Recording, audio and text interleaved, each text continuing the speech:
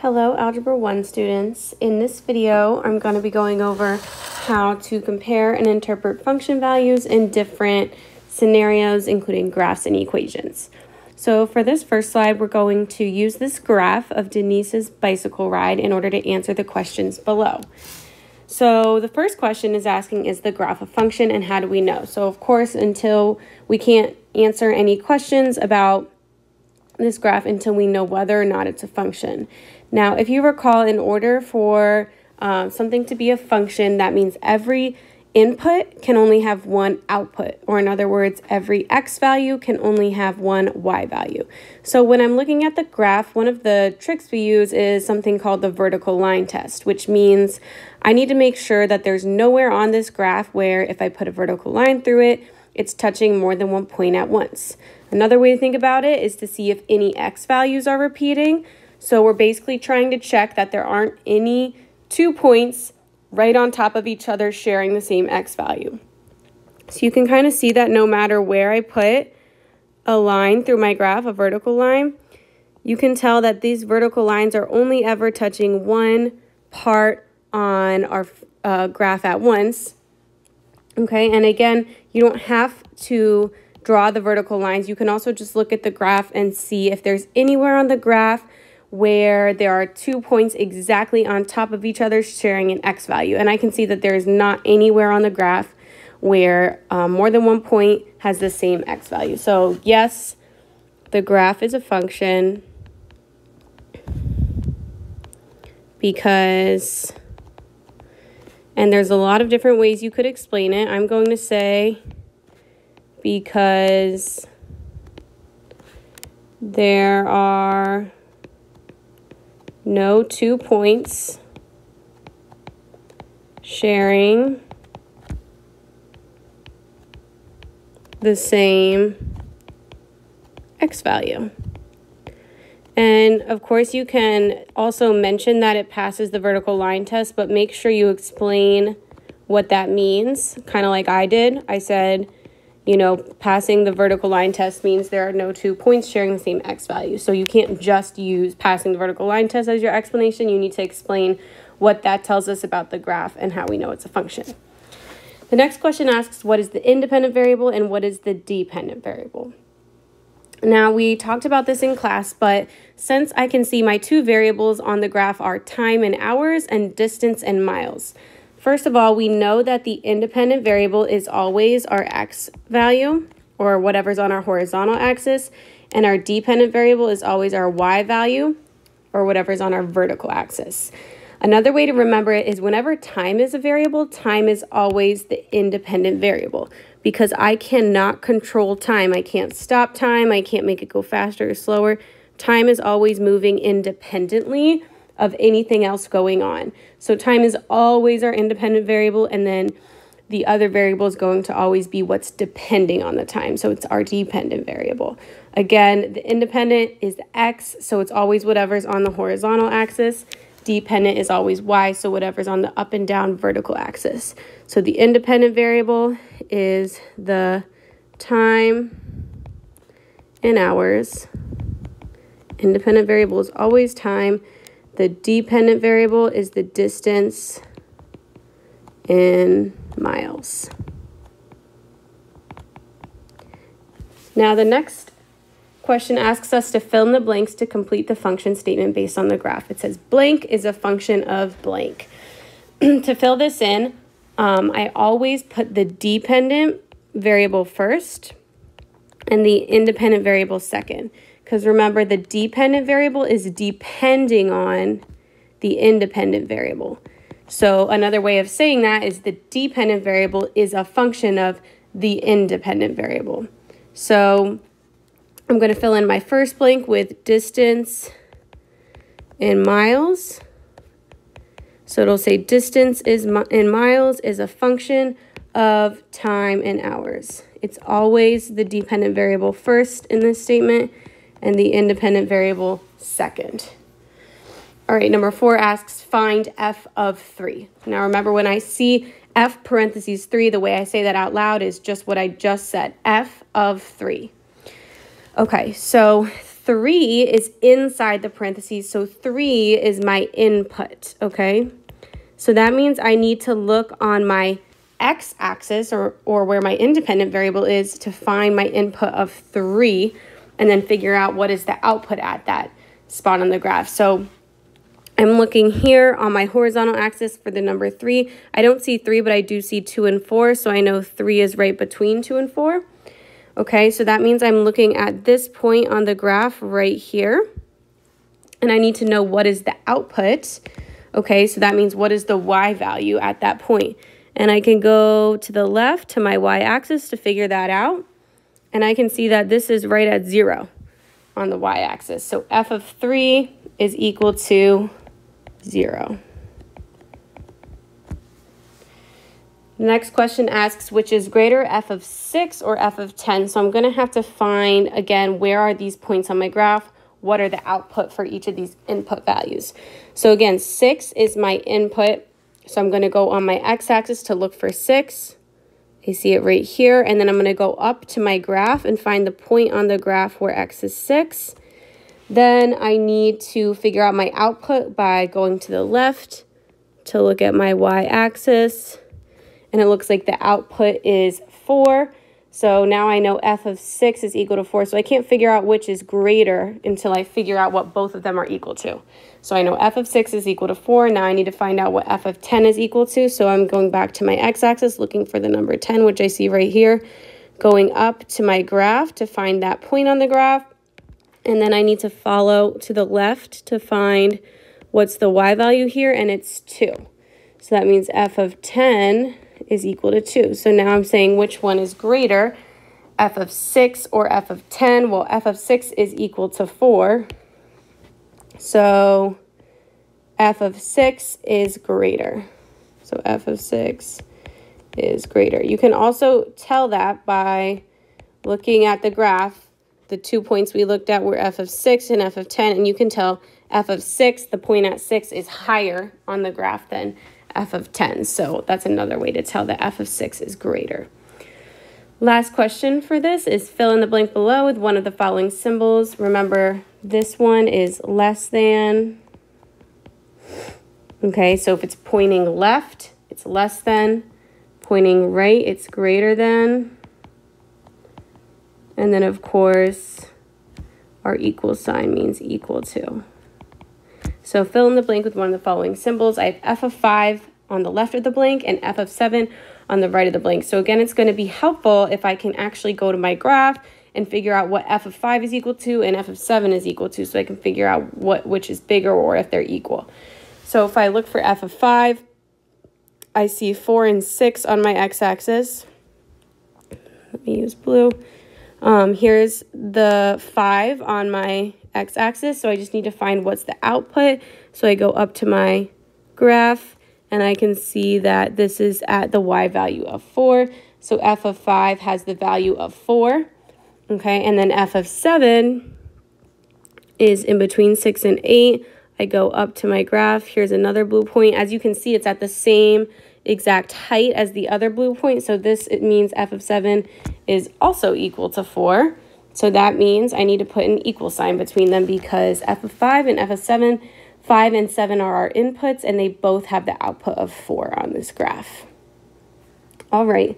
Now let's go on to a scenario where we don't have a graph. This is going to be asking us to interpret some function values.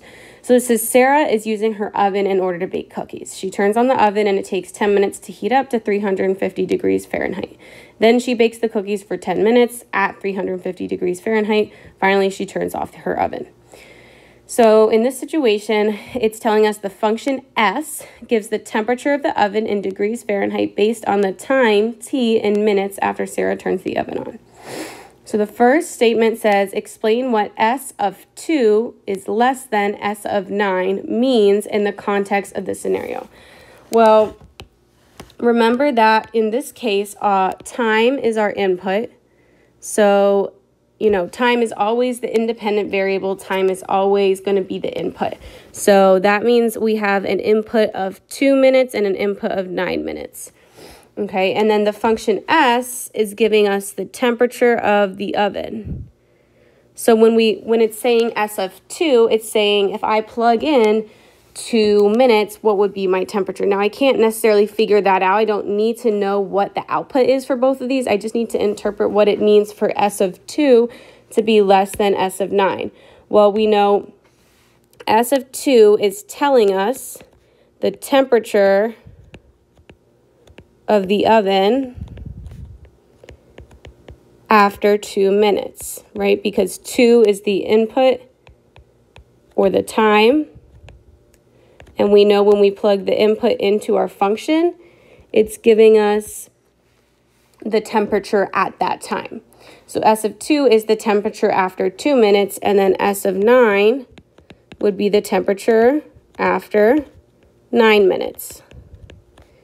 So what does it mean if S of 2 is less than S of 9? I just need to put the words less than in between what I already know, okay? It says, so S of 2 is the temperature after 2 minutes. S of 9 is the temperature after 9 minutes. And it's saying S of 2 is the smaller temperature. So that means the temperature after 2 minutes is less than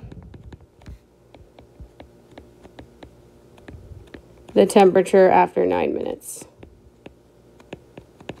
Okay, so I just use my inputs to figure out what is the input in this situation. It's time. So we're talking about the temperature after 2 minutes, the temperature after 9 minutes, and the less than sign says the temperature after 2 minutes is less than the temperature after 9 minutes. Now the next one has an equal sign. It says S of 10 equals S of 15. So again, 10 is one of the inputs. So this S of 10 is talking about the temperature after 10 minutes. S of 15 is talking about the temperature after 15 minutes. Well, if they're equal, that means it's just telling us that the temperature after 10 minutes is the same or equal to as the temperature after 15 minutes.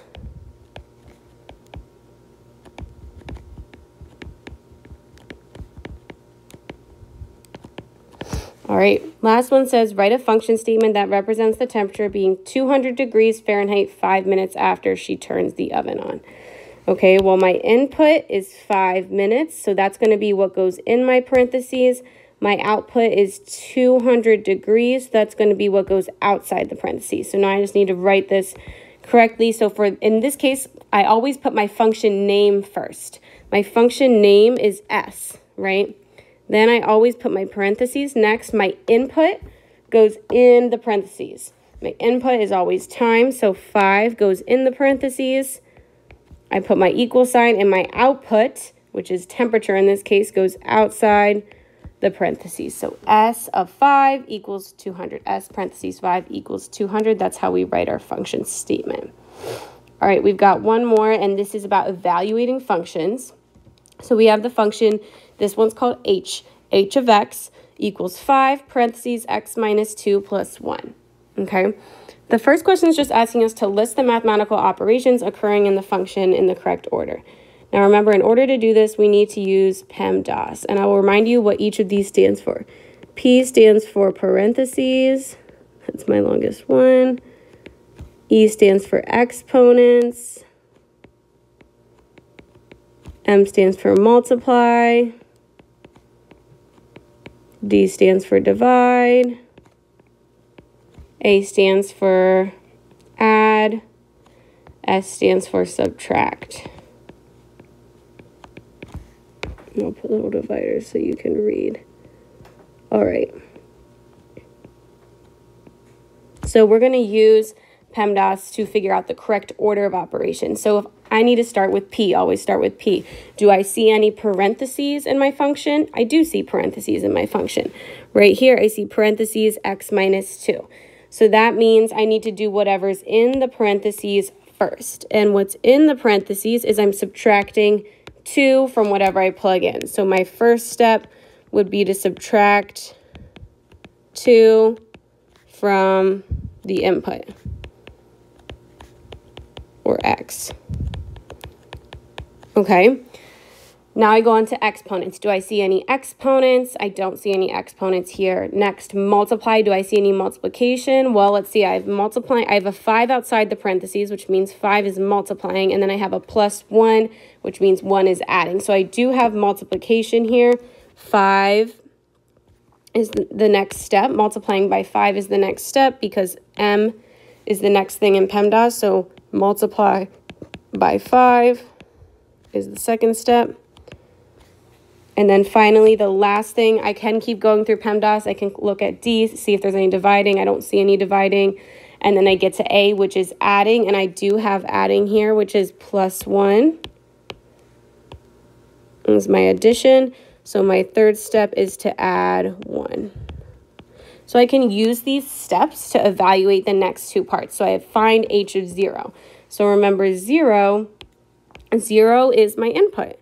So I just need to follow the steps above. I need to do these steps to my input of 0, and that'll help me. So I can literally just do each step to 0. So I'm going to kind of show you two ways you can do this, like two methods of completing it on your paper, and you can pick what works best for you. So I'm going to start by using the step-by-step method. So I'm going to literally start by subtracting 2 from 0, then multiply by 5, then add 1. So if I subtract, so my first step is to subtract 2 from 0. So if I do 0 minus 2, that gives me negative 2. Now my next step is to multiply that by 5. So I take negative 2, multiply it by 5, and that gives me negative 10. And then my last step is to add 1. So I remember, always take the number that you got at the end of your last step and do the next step. So then I add 1. And it gives me negative 9 as the output. Now, another way you can kind of think about it is actually just copy down the function and replace x with our new input. And our new input was 0. So I just wrote h. I completely copied the function h, but wherever I saw an x, I replaced it with 0, as you can see right here. And so I can still follow the same steps here. So first thing is do whatever's in the parentheses. So I have 0 minus 2, which gives me negative 2. Then I have to multiply. So 5 times negative 2 gives me negative 10. And then finally I have to add negative 10 plus 1, which gives me negative 9. So it's the same thing. Now I'm going to do the last one in the same method I just did. So if h of negative 5, that means my input is negative 5. So I'm going to copy down my function, but I'm going to replace x with negative 5. So h of, instead of h of x, I'm going to write h of negative 5 equals 5, parentheses, I see an x, so I'm going to replace it with negative 5. Now I need to do each of my steps. My first step is always to subtract 2. Remember, go back up there and look at those steps to remind you. So I subtract 2, so negative 5 minus 2 gives me negative 7. My next step is to multiply by 5. So 5 times negative 7 gives me, if you do that in a calculator, you might need it, negative 35. And then my last step is to add 1. So negative 35 plus 1, that gives me negative 34 as the output. All right. Okay, I hope this helps you complete your practice.